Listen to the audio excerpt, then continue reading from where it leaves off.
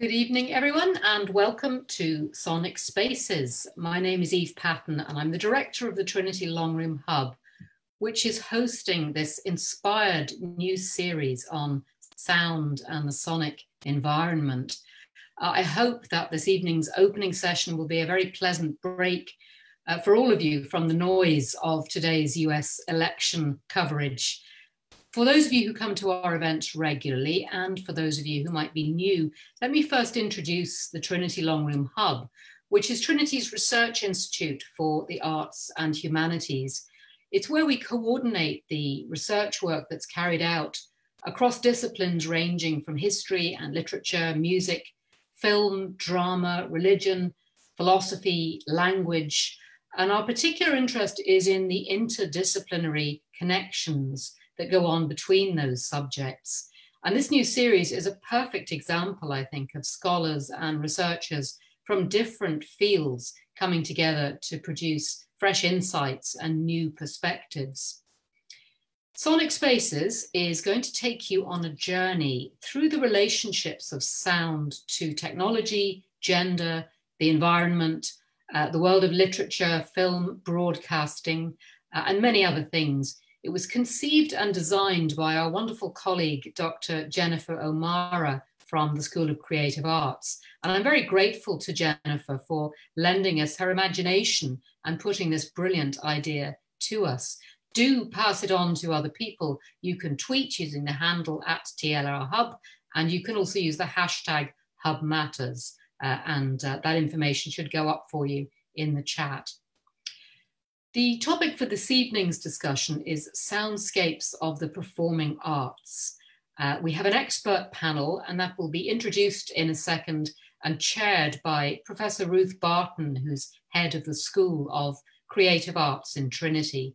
After you've heard from the speakers, there will be, I hope, a little time for questions from our audience, and you can use the Q&A function at the bottom of your screen. But that's all from me. Let me wish the series very best of luck as we launch it this evening. And I'll now hand over to Ruth Barton. Thank you very much, Eve, and welcome everybody to this evening's discussion panel. I have a very small role to play, and I'm just going to start, therefore, by very quickly introducing the most important people in the room tonight, which is our speakers. So our first speaker is Evangelia Rigaki. Evangelia is head of music at Trinity, and she has a diverse compositional portfolio, ranging from instrumental works to experimental music, theatre, dance, performance art, installation, and opera. Her compositions are rooted in instrumental theatre and experimental music theatre, and she's collaborating closely with musicians, singers, and writers and poets. I know she's going to be talking about some of her work with you this evening, and you're going to be able to see a little bit of what she does. But selected recent projects include the installation opera, This Hostel Life, based on the book of the same name by Melatu Uche Okorie, and performed by the Irish National Opera in 2019. And I had the great pleasure of seeing that.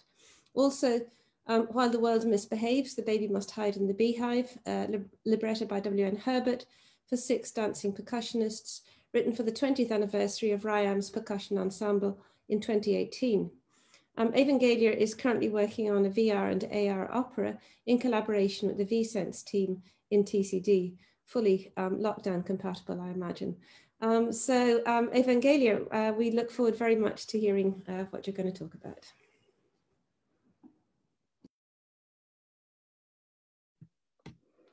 Thank you, Ruth, for the introduction, and thank you very much, Jennifer, for inviting me to speak in this series. It's a great honor, and thank you, Eve, for launching the series. So I'm going to speak briefly about the installation opera I did with the Irish National Opera last September, This Hostel Life, and just give a brief synopsis. What was this about? This was based on the phenomenal book by Melatu Uche Okorie, This Hostel Life, that is basically a collection of 3 stories. And the idea was that I did the libretto myself out of the book of Melatu. Melatu gave me freedom and trust to do it, and I gave her drafts and she approved them later on. The idea was not to make abridged versions, but to create something else out of these stories. So I used extracts out of these stories, and I didn't try to tell the story. I tried to present a moment out of these stories that was just standing on time. And the idea was that this was called installation opera and not an opera because it didn't happen on a stage. It happened in the crypt of the Christ Church Cathedral. And the idea was that we had 4 performances happening at the same time, and the audience would perceive all of them sonically and visually while moving. And somehow this would make sense. It would not be a cacophony. So the challenge was to combine 4 performances in an open space that has a lot of resonance and make sense out of it, and each audience to have a unique experience, each audience member. Of course, the book of Melatu is based on direct provision issues, not all of it, but 2 stories happen in direct provision center. Melatu herself is a heroic figure who has managed to survive direct provision life for 8 years and managed to thrive through it, complete an MPhil at Trinity. Now she's completing a PhD. She's been phenomenal how she managed to work through so difficult circumstances. And this kind of proximity of the experience with the performers being so close to the audience, it was part of, the concept that all this happens so close to us. And yet, we pass by, we perceive it at our own pace, we ignore it. So the proximity and the tactile element of the performance was part of the concept of the piece that had to do with the direct provision. The hubs I created were quite modest because I wanted them to look fragile, so I didn't want an orchestral sound. However, the percussion setup was quite extensive, and it was 3 singers and a choir. The choir, if you wish, had almost the role of a Greek chorus and was reciting exactly extracts about direct provision. So was trying to emulate this kind of experience of being hypnotized and have a life repeated, coming in and out. And this was on loop, the choir. They had a piece of 10-15 minutes, depending on the tempo, that was on loop. The other 3 groups of performers, they had 3 minutes, 3 pieces each that were lasting about 10 minutes each. So they have a material of half an hour. But the way the material were combined across the 4 hubs in the room was different all the time. So you will not hear synchronized the same 3 or 4 pieces at all times. You would hear different combinations. So the perception you would have as an audience in the room would shift. Somebody to experience all the music written would have to stay 1 hour in the room. Some people, that was not clear in the communication because it was promoted as, people can come and leave at any time, which was fine. But to experience all the work, you would have to stay 1 hour. If you would stay in this 1 hour, the pieces would keep shifting because of the different combinations of the materials that were happening across the rooms. And it was a great, privilege to do this collaboration. It was a great privilege to collaborate with Melatu, with the director Catriona McLaughlin, Sarah Jane, who did the lighting, and musicians and singers. Darkness and the immersive environment was an important part of the experience, and the sensory part, because there were moments that the crypt was quite full and you would feel like you are watching the performance behind the backs of people. There were moments, there were not so many people inside. And always the audience walking, leaving, standing behind you, in front of you, almost elbowing you at some points. It was part of this suffocating experience that, I imagine it could be, being in the center of a direct provision. So, I have some photos I would like to show you from the night, and I think I reached my time limit. Yeah. This is Melatu. This is the crypt, and you can see the performances happening across the room. All the performers, they had a set of tabular bells.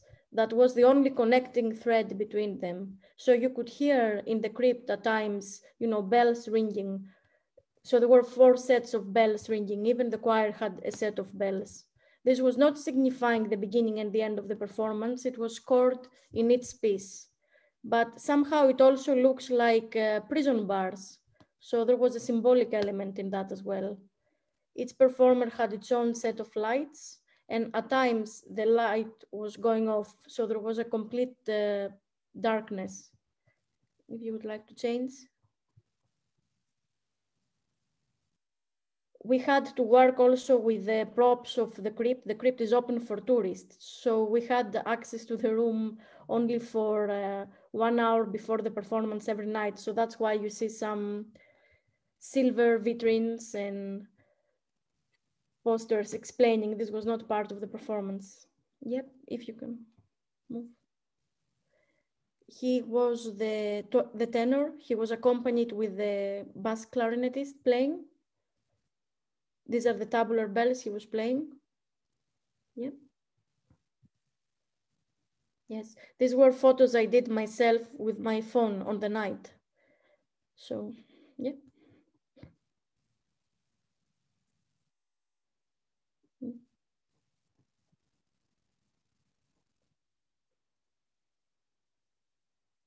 That's it. Thank you very much. This is the choir. The choir would walk around the room at times. So they would be among the audience, in front of the audience, surrounding the audience. There were about 20 people. So they could really go across the rooms and bring the other performers together. And they were making body percussion, stomping their feet, singing, breathing, hammering. They had kind of improvised elements in their score as well. There they are walking around the space.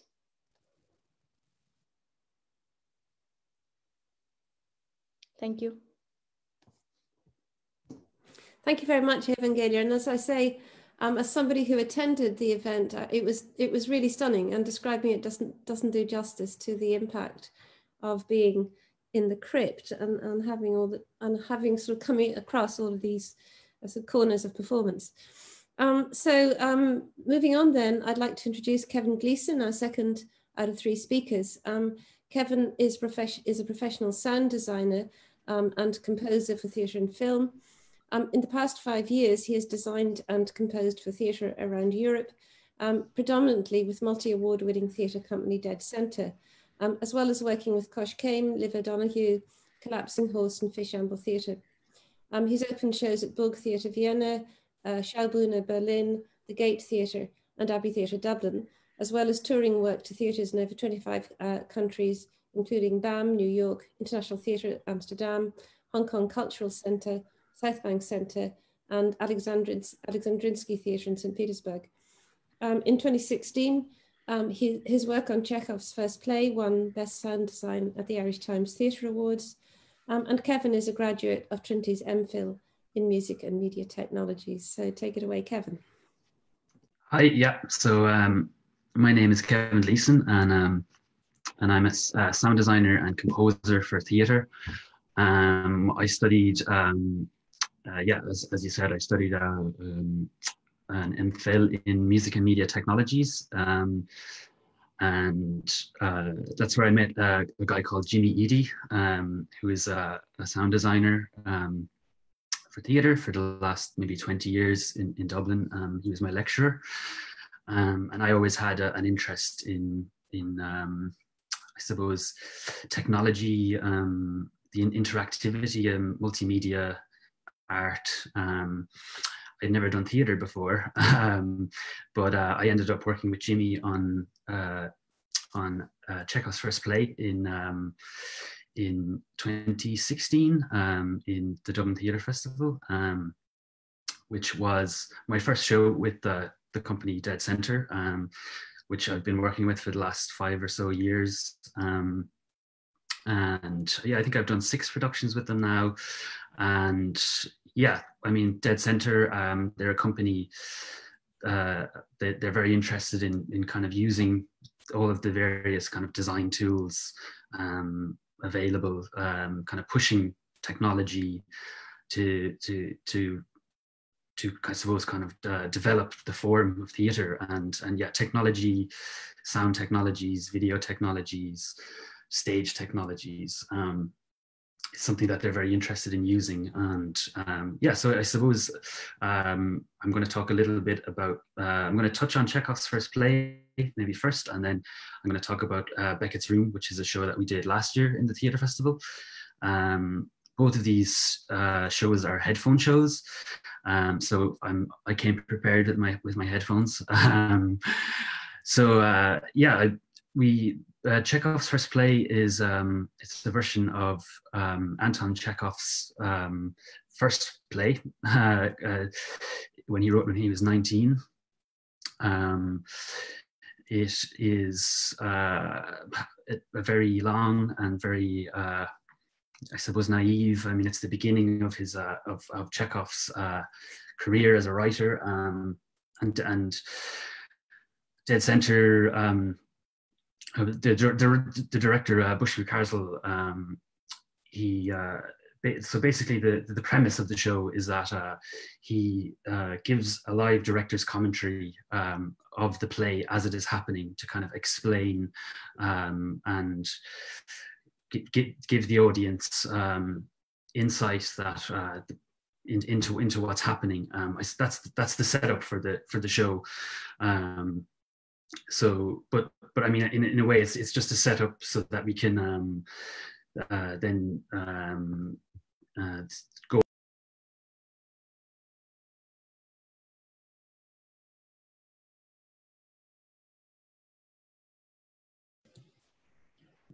Apologies, we seem to have lost Kevin. We seem to have lost Kevin. So, Kevin, can you hear us? Okay, so, I tell you what, just as we pause and wait for Kevin to come back online, we actually have a question which has come in. So let's go to that. So it's Simon Sharkey who says, was this before COVID restrictions? He's talking about Evangelia's performance. So Evangelia, you might answer that. And as we just wait and see if Kevin comes back, imagine how you might have done it under COVID. Well, yes, what a difference a year makes. That was really, I was saying to Fergus, I remember, the artistic director, that the closest you are to the performers, the better. And we shouldn't have, because there was discussion how we're going to guide the audience through this performance. If we are going to have selected groups of audience coming in and out, if we are going to let them all in and just get congested. And I was thinking that, no, they have to experience this kind of, closeness. So of course this couldn't happen anymore. So it was a sensory experience also by feeling, audience bodies around you. Yeah, extraordinary, isn't it? What we can't, it's unimaginable, the things that we can't do in a way. I think that what we'll do, everybody, is given that we have temporarily lost Kevin, if you don't mind, Nick, we'll move on to our next speaker, and you might fill in perhaps a little bit of the background to what you were doing with Kevin, and we'll move on, and then maybe we can kind of draw Kevin back into the discussion again. So I'm just going to introduce you, Nick, before we go. Nick Johnson is Associate Professor of Drama at Trinity College Dublin, and he's co-founder of the Trinity Centre for Beckett Studies. And within this, he co-directs the Beckett Summer School and the Samuel Beckett Laboratory. He directs, performs, and works as a dramaturg in a variety of theatre contexts in Ireland, Germany, and in the UK. And as a dramaturg, he's a regular collaborator with Pan Pan Theatre Company and has worked with Dead Centre, the Dublin Youth Theatre and OT Platform. His directing has appeared at venues such as the Samuel Beckett Theatre and Project Arts Centre in Dublin, the Lincoln Centre in New York, and the Lincoln Centre in New York. And his 2017 to 19 project, that's 2 years if you're adding up, virtual play, After Samuel Beckett, created in collaboration with VSense, won first prize at the New European Media Awards. So Nick, I'm going to invite you then to step in. Oh, Kevin's back. Sorry. Yeah. I'm on my phone broadband here, and my phone died. So sorry. Yeah, nightmare. Well, I'll tell you what. I think we might. What would you two like to do, Nick and Kevin? Because I know that you're collaborators. Would it suit you both to go back to Kevin? Yeah, Kevin. I suppose you were, I think, about to pivot to Beckett's room. Would you like to take that forward, and then I'll pick up where you left off, and we can do a double act now, and I'll cover you if it happens again. Yeah, okay, yeah. So Kevin, if you'd like to pick up. Yeah. So Beckett's room, because me and Nick were involved together on that show. Beckett's room is a piece that was on in the theatre festival last year. It's a play with no actors. So it's set in Paris during the war, in Samuel Beckett's apartment. As he is writing his early works. So what the audience experiences is, I mean, they sit in the Gate Theatre in Dublin at the time. They watch an empty apartment or a set. They hear actors, they hear sounds, they see objects moving on the stage, but there's no actors. So this was achieved basically with there was the team of puppeteers operating a mechanical set. So there was 4 puppeteers positioned around behind the set on stage, and then you sit in the audience with a pair of headphones, and you listen to a soundscape of which is a performance of 9 actors. Which was all recorded binaurally with a binaural microphone, along with sound effects that were recorded binaurally. And we basically tried to position, using the binaural field around the person's head, the different voices, the different sound effects, and the music, which is then played in sync with the movements of this mechanical set, basically. So it's actually much harder to explain than it is to just experience. So we worked on this last year, and I suppose the process of it was, it started off with Bush McCarsell, the director, came to me. I mean, I think we were working on it for more than 2 or 3 years. He came to me with this idea that can we do a show that has no actors in it, basically, but almost like ghosts, so that you experience people on the stage. So yeah, I mean, we initially, from a sound point of view, the big challenge here was, I suppose the thing you miss without a person being there is the visual cues that you would get from seeing them on stage, looking at their expressions, seeing their movements, the spatialization of these people. So we had to try and, I suppose, replace this all of this juiciness that you get when you sit in a theater and you watch an actor perform, with various things, moving objects, so stagecraft, sound. So how do we make the sound do the things that the actors would normally do? How do we get them to be over there or be over there on the stage? How do we get them to move across the stage? So yeah, I mean, it becomes very difficult. Obviously the performer can't be there. So how do we put them there? So initially we tried some like multi-channel solutions with various speakers placed across the stage area, and in a small venue, in a small theater space where the audience is right on top of the setting, it can work in a kind of interactive installation sense, that you play a sound from that speaker beside the kettle, and that the sound of the kettle boiling, and then the brain, and then you see steam coming from the kettle. Then you might say that kettle is actually is boiling, and it was a similar approach with the actors. I mean, if we put an actor at the door here, when we play a recording from that speaker, then in a sense that person is there.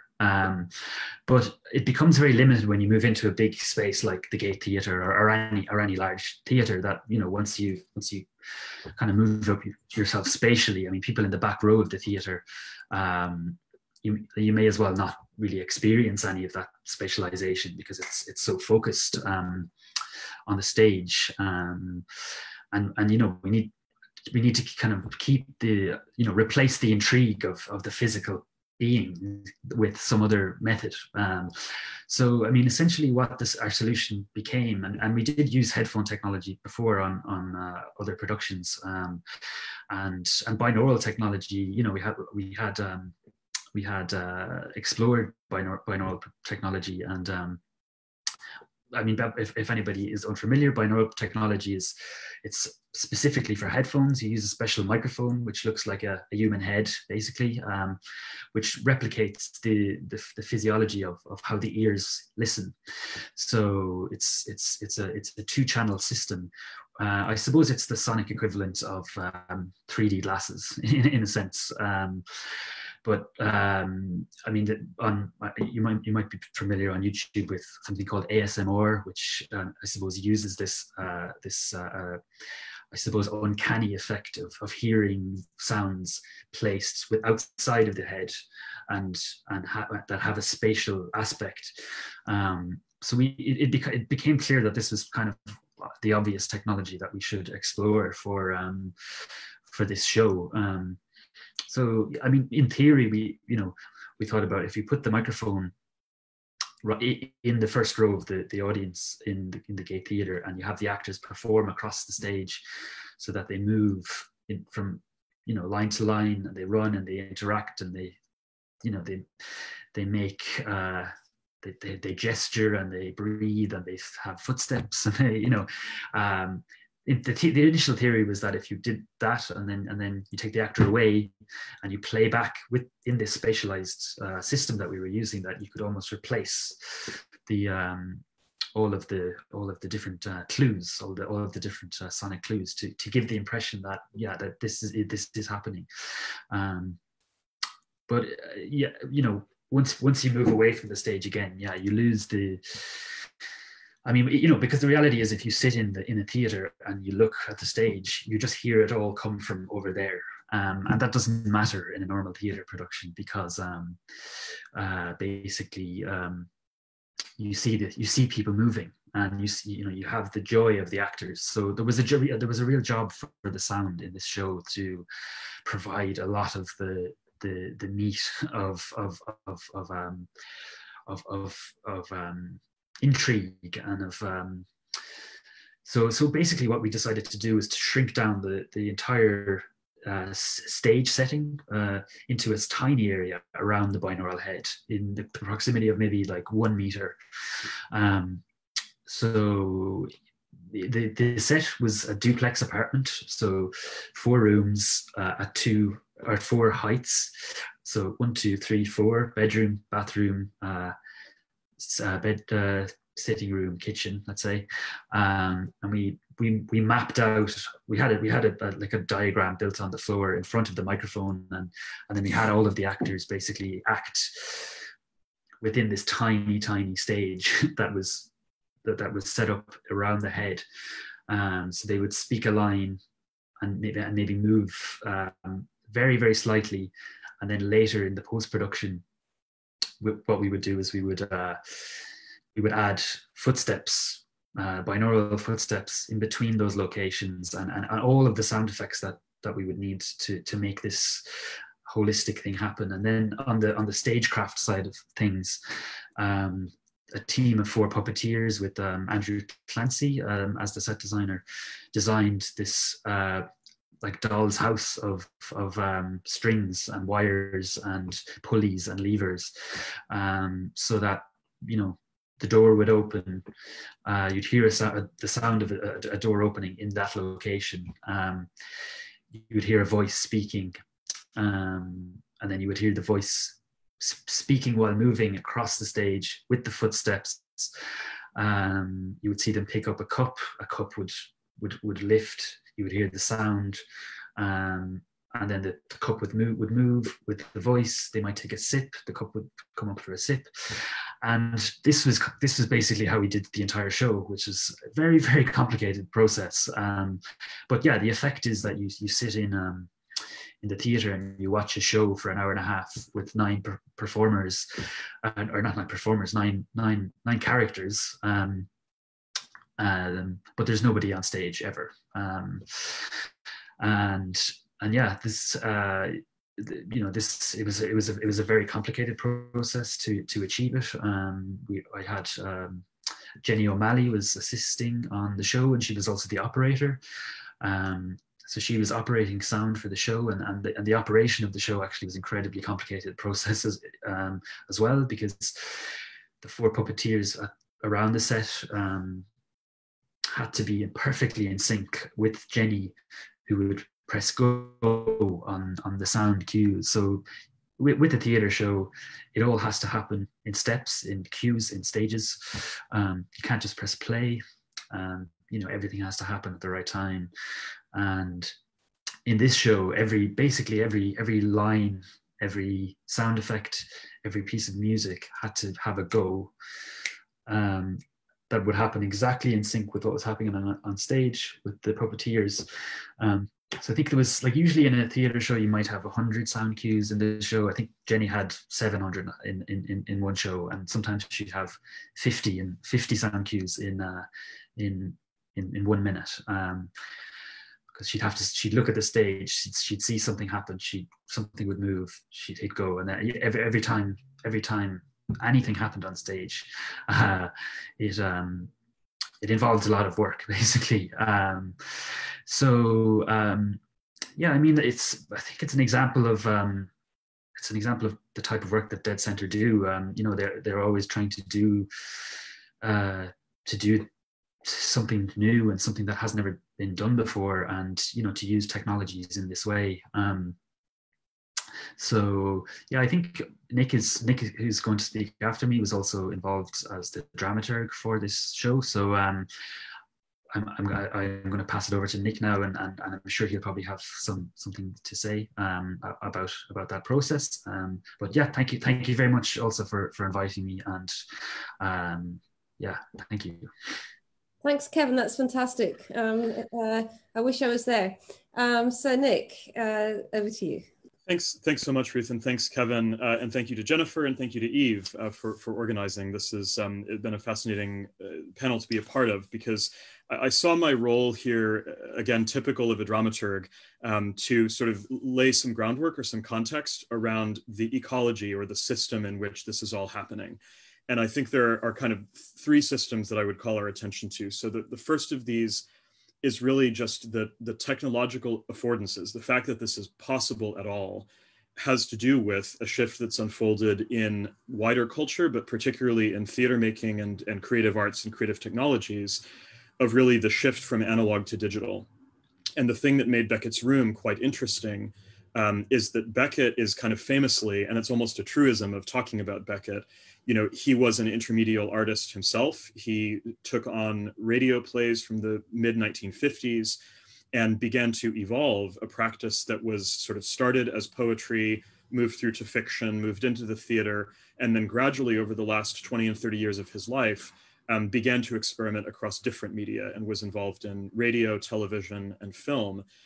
And there has been sort of underpinning the experimental work that's been unfolding with Beckett research in general, both at Trinity and in the wider Beckett Studies ecosystem, that there's been a fascination to think that if Beckett were still with us after 1989, he would have been very interested in aspects of the new technologies. So what is the Beckettian idea of theater, or the pushing to the limits of theater, or subtracting the elements of theater to see what was still available to us on the internet, or on a VR headset, or on AR headsets, that each new technology, there would be this question about the ontology of that medium. You know, what is the meaning of that medium, and how can we sort of break down that question?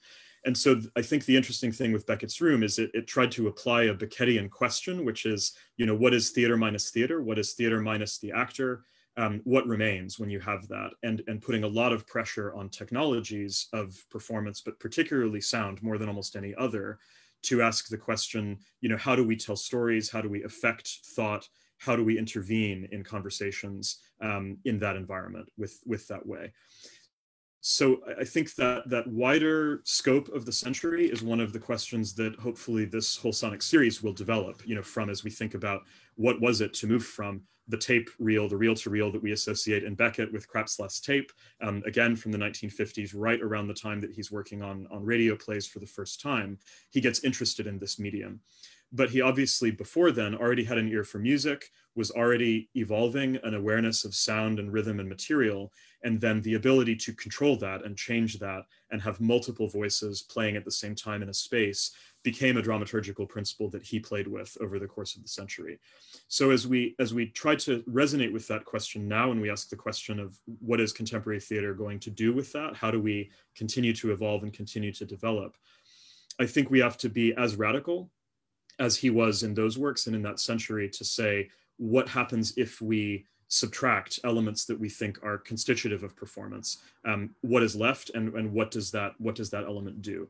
So for that kind of raw research question, the Trinity ecosystem has set up over the last 10 years, really, out of a lot of prior work with Beckett scholars who worked here. Anna McMullen, I'm thinking, who left the community to take the next job in 2006, but who would have been sort of one of the founding thinkers in the drama department of our MPhil, and then gradually handed over to a figure like Matthew Causey, who was my PhD supervisor, who worked at the ATRL, the Arts Technology Research Laboratory, where we have a high quality recording studio and a digital performance space. And that was where, with funding from the Provost Fund for Visual and Performing Arts and the Creative Challenge, we did the first experiments with this play, as Kevin said, I think back in 2017. And right around those experiments in that center with those resources, we were asking other questions between ATRL and this space with other thinkers from MMT. So that was the work with Pan's radio plays, where Jimmy Eady was still sound designing and I was working as dramaturg for them. And then our experiments with intermedial play and V-Sense began around that time. And so there is an interesting cluster. If we look back at the 2010s, you know, this kind of 10-year period, there is an enormous amount of interest and pressure on creative technologies as they apply to Beckett, and that there is a community of artists who are working and thinking around these issues in the 2010s in this period and in this particular place, and that it then goes on to infuse practice in other dimensions, other spaces.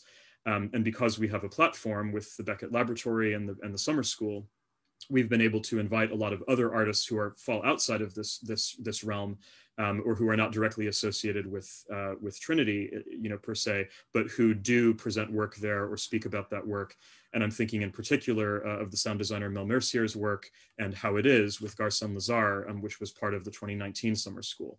So I suppose what I'd like to do really is get the audience excited about the dynamics of experimentation, and to realize that these technologies and the affordances are still really changing Beckett, that there is a kind of liquid space of things that were 20th century avant-garde and critical, that the fusion of practice as research, professional theater connections, and a university can actually speak to one another effectively, and that the resources of one can feed into the other, and that this kind of mingling of interdisciplinary knowledge can cross the bridge between the community, which is rooted in the questions of research or publication or fundamental experimentation with Beckett, not for public consumption at a festival, and that then that ecology will feed the work that then goes into these international theaters or goes on international tours.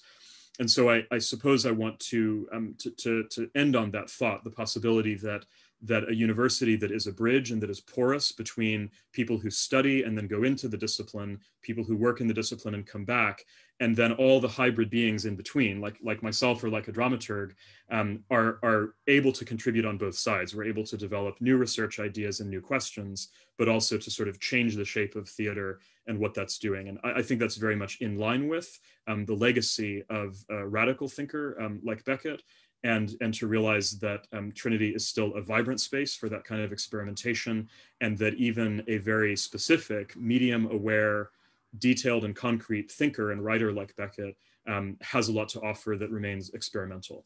And so I suppose I might leave it there for now and let the rest emerge through questions or through dialogue between the panel. But if any of those aspects sort of help to frame our ecosystem, I think that would be a useful thought to carry forward. Fantastic. Nick, thank you so much. And thank you to the other panelists. And we have questions. So I think we'll start with the questions. And Nick, just stay right where you are, because the first one I think is really for you. It's from Maria Rustani, and her question is, was Beckett's Breath, with its no actor space, an inspiration perhaps for Beckett's Room? Hi, Maria. I know Maria. She's come to the summer school before. Yes, I think that we were thinking in the development of this idea, and I would want to highlight, I suppose, the company Bush Mukarsel and Ben Kidd working in tandem as co-directors with the project, with Kevin and Andrew on very early on in the process. A lot of the Google Drive that I populated in the dramaturgical support for this, we wrote a lot about the philosophy of absence, the philosophy of the void, and asking the question about how do we, in a sense, affect the viewer or affect another with the idea of absence. Where is absence the most powerful? And this has a lot of links in all kinds of questions about neuroscience, about pedagogy. It crosses over with many, many fields, this idea of absence or void. And so I think it's a provocative idea to think that Beckett did already, create stage productions that didn't have actors and that did have voices, and that would have implied a recording or a kind of underpinning life of a recorded voice, and Breath definitely contains that. And there are numerous works across the canon of 20th and 21st century art that engage with that. So I'm thinking also of the tape loops that were worked on in the avant-garde in New York in the 70s, the work of Richard Foreman, for example, and then Laurie Anderson, more recently experimenting, and the work that she's presented here at IMA, and people who play with the analog technologies in order to create these multiplicities and to have a sort of self-continuing technological performances. So Breath is a really interesting text that I would love to go back to, and I would love to consider, are there ways to stage that in galleries? Are there ways to stage that in the virtual reality media or augmented reality media? And I think we're not done with a text like that. So it's quite an important link. And it is one of the things that we did think about in terms of where in the canon of Beckett had he dealt with absence in a really serious way. Okay, thank you very much. The questions are actually flying in, so we're going to move on, and I'm going to try to kind of disperse them around the panel. I'm going to start off just to encourage you all with a comment from Gabriel McGovern, who says, just wish to let you know that I'm finding this event fascinating and so interesting. So good for you, panel. If I did emojis, I would right now. So we have a question. I am skipping around a little bit. We've got a question here for Kevin.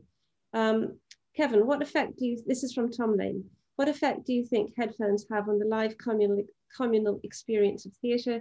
Do they make the group experience more isolated, perhaps more similar to the individual remote theatre experiences we are now more used to, like in your recent piece, To Be a Machine, for example? Thank you. So Kevin, can I invite you to respond? Yeah, I think that's definitely true. I think in general, the act of wearing headphones is a very isolating experience, you know, to hear, and it's also a very unnatural experience to hear inside your own head almost. You know, if you listen to a voice in mono played through headphones, it effectively is located within your head, which is something that's, you know, is I suppose new in you know, in terms of it's not something that's it's only been around, you know, 100 years or something. The idea of binaural technology and yeah, I mean, even we noticed in the theater the reactions of the audience, particularly with Chekhov's first play. We'd have moments where, because we would have, you know, we'd have 100, 200, 300 human beings on headphones all listening to the same thing and experiencing the same thing and actually hearing the exact same thing. You know, that they're all getting the same feed. They're all hearing the actor in their head. They're all hearing the, you know, everything is happening very, very in a very close way. And yeah, I mean, there's moments of like eerie silence in the theater. It's very interesting to observe it without headphones and just watch the audience of people with headphones. There's moments of eerie silence where everybody is very much immersed in their own world, and then and also kind of in the opposite way, then people are actually they almost forget that they're in a theater and sometimes express themselves vocally in the same way. You know, you speak very loudly when you have headphones on.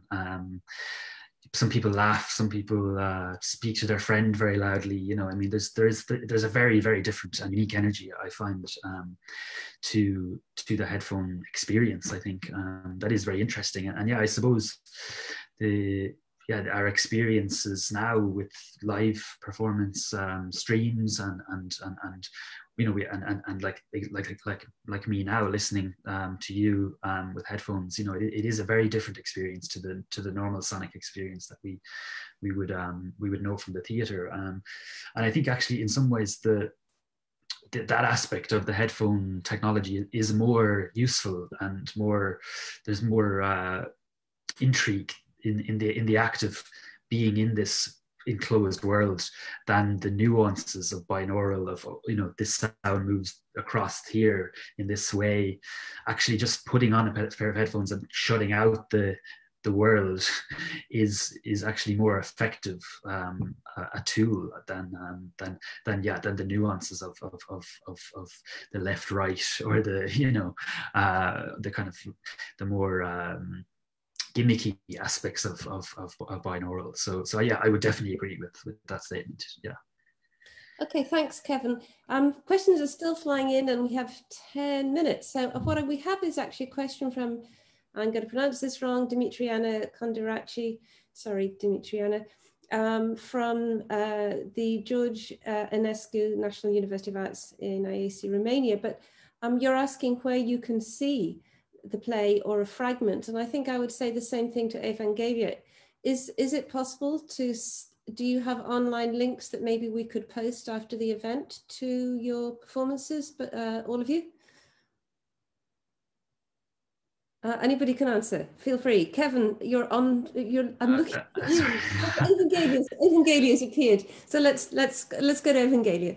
I don't think there is an online link yet available, but should there be one, I can disseminate it. Fantastic, thank you very much. And Kevin and Nick, is there an online available? Because I know people are going to want it. I mean, the theatre shows that I do are in the past. I mean, if you look at my website, there would be links to some of my work, but and for the moment there isn't much happening. So you know.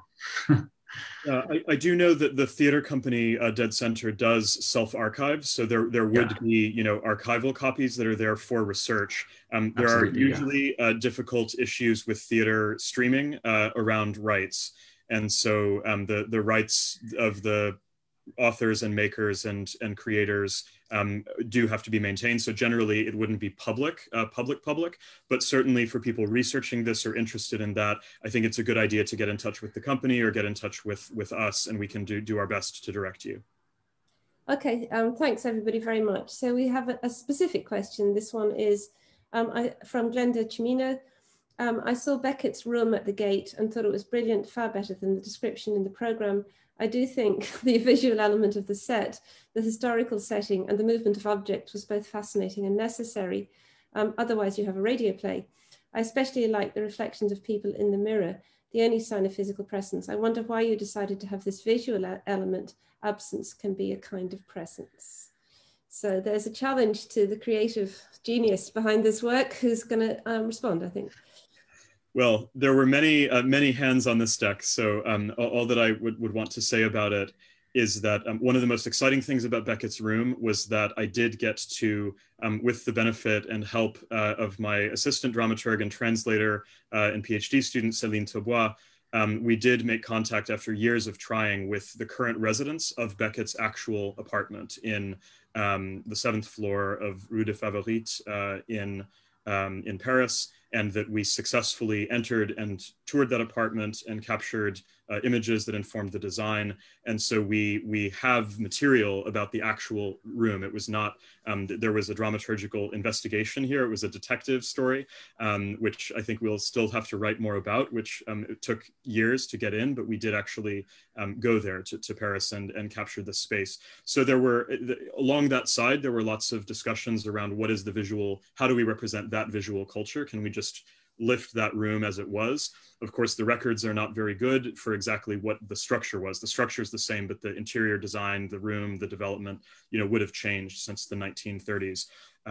So I think the real answer to your question is that we did find that the audio would become quite dead if nothing was happening, for a long period of time. And so the use of not just the puppetry and smoke and light, but also shadow. And then the idea that we enjoyed the idea that if one person, is moving and we don't see it, but we see a shadow or we see a brief reflection, that suggests kind of life and vivifies the scene, where otherwise you're kind of dealing with quite an absence the whole time. So Kevin, you may want to say anything else about that, but I think. Yeah, I think, yeah, like you say, it was it's just about kind of maintaining the level of attention that people need in 2019 when they go to the theater, and there's nobody there, there's no actors to look at, and yeah, like as I said before, it was all about like how can we push everything that isn't the actors to make it feel like there is people there, so yeah, I mean, it was another tool in the chest to keep the intrigue in a show that is an hour and a half long and doesn't have actors in it. I think that's kind of the easiest way. I mean, yeah, maybe it would have been better to not have them, but we did it. Okay, thank you both very much. We've got a question, it's a comment and a question that I'm going to throw open to all of you. Initially, it looks more difficult to answer than it is. So it's from Aisling Murray, who says, really loving this conversation. How can a university open up the research further to potentially interested collaborators beyond those that may have already come through the university? And I think this does perhaps, although it does sound general, I think there is something that you can all respond to in this, which is in part, where do you go with your work?